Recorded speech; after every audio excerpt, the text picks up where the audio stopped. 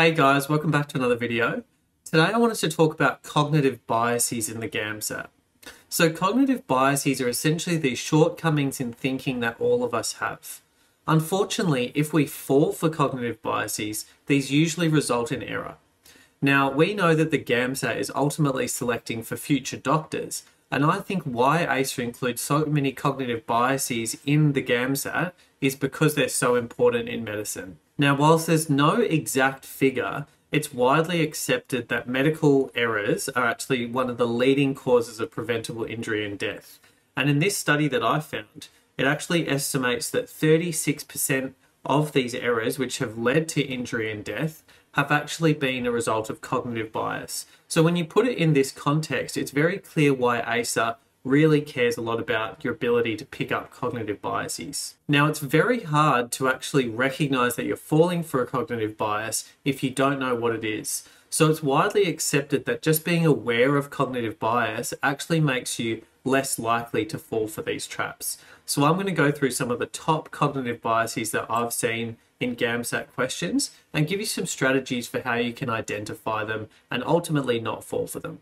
If you're new here, my name's James. I'm a second year medical student and GAMSAT tutor, and I made this channel really to share all the skills, knowledge, and approaches that you need to do well in the GAMSAT. So if that sounds interesting to you, please subscribe to the channel so you don't miss any future videos. Okay, so the first cognitive bias that I wanted to go through is confirmation bias. Now, what this is essentially where you look for information that validates a belief. So to give you an example of how this might develop, let's say you're looking at this pathway and you're not really sure what's going on. So you try to understand it and you come to the conclusion that all these arrows are the conversion of something to something else. So if we look down here for glucose, this is glucose being converted to pyruvate, and you figure it out, and that's great.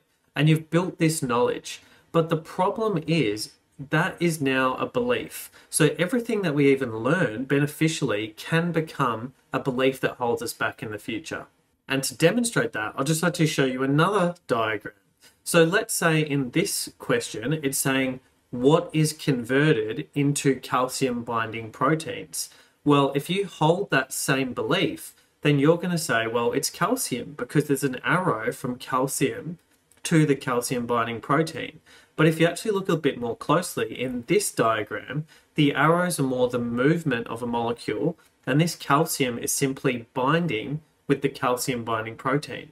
Now, I've modeled that example from several ACER practice questions that I've seen, so I'm not making this up. That is actually something that they test, and you'd be surprised how many people I actually see fall for traps like that.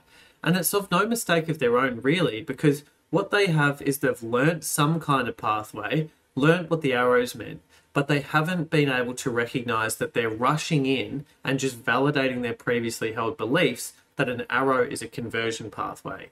So it is in some instances, but not in all instances. So as for overcoming confirmation bias, a technique I really like is called the pre-mortem. So there's a technique called a cognitive autopsy, which is done after a mistake is made to see every step of the process that went wrong that led to that error. Now, what a pre-mortem is doing that same process, but before the mistake has been made. So how we do a pre-mortem is quite simple.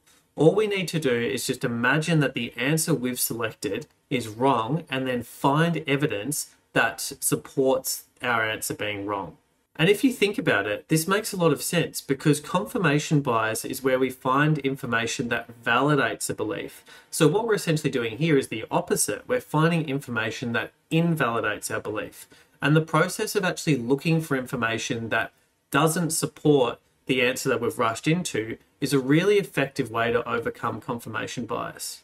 So if we go back to our pathway example, if you're looking for evidence that suggests that these arrows are not a conversion, it suddenly becomes a lot easier to notice that they're actually movement arrows. So maybe you see, okay, well, this calcium is here, but it's also here. It tells me that this is calcium. So this can't be a conversion arrow because it hasn't changed. It's the exact same thing. So this must mean something else. And then hopefully you'll come to the conclusion that it's actually the movement of calcium in this pathway.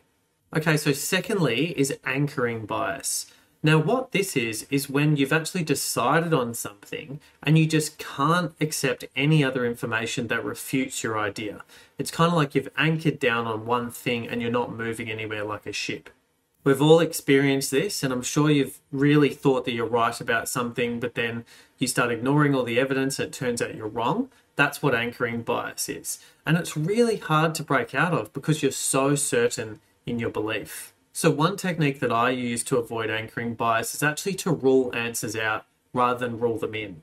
I find that you can't get as anchored as easily if you're trying to rule things out. You usually anchor to things when you're trying to rule them in because you're finding things that support that belief. So there's a lot of overlap between these biases, but that's one technique, is actually ruling them out. And another technique that I like to do is actually what evidence is supporting it other than the first thing that I saw.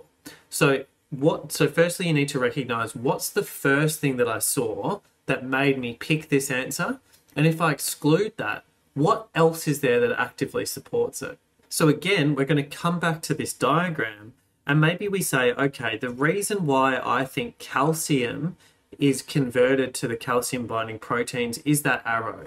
And that's the first thing that we notice. So if we exclude that arrow, what else is actually supporting that notion that calcium is converted to calcium binding protein? Well, the first bit of evidence I would look at is probably the names of the molecule. Does it seem like that molecule is being converted?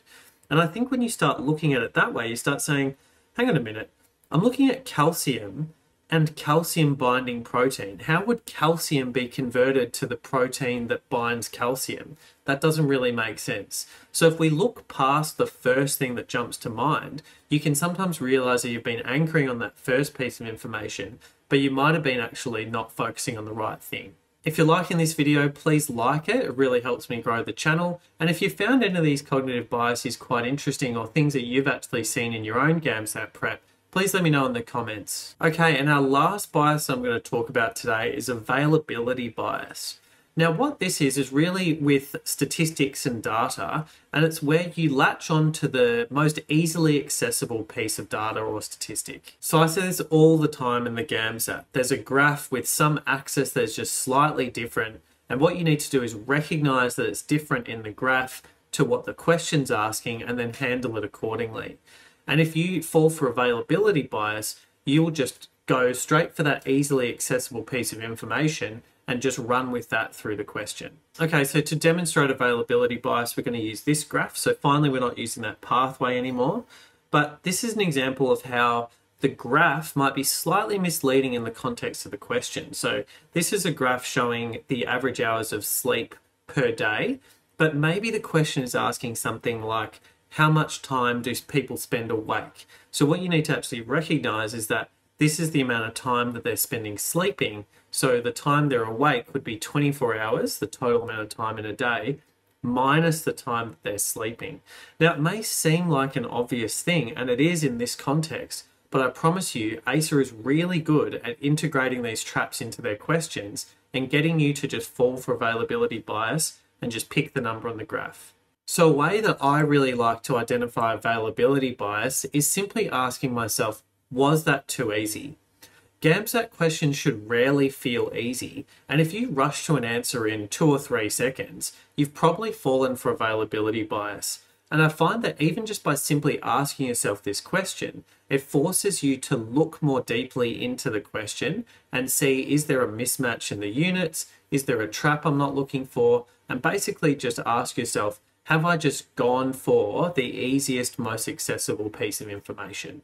Another way they might trap you with a question like this is asking you to convert these units. So these are hours of sleep in a day, but they might ask you something like, how many seconds of sleep in a month or a year?